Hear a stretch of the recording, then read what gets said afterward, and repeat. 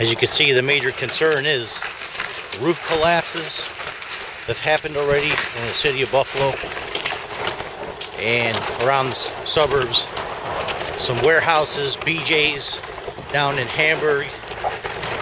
So people, main concern is as this snow begins to not melt a little, the major concern is that it starts to get heavier. And when it gets heavier, structures can't handle it like they could when it was light, when it first was falling. So that's a big issue. Again, the second issue will be flooding. So I'll keep you posted. This is day 4. Snow apocalypse. People getting pulled over everywhere.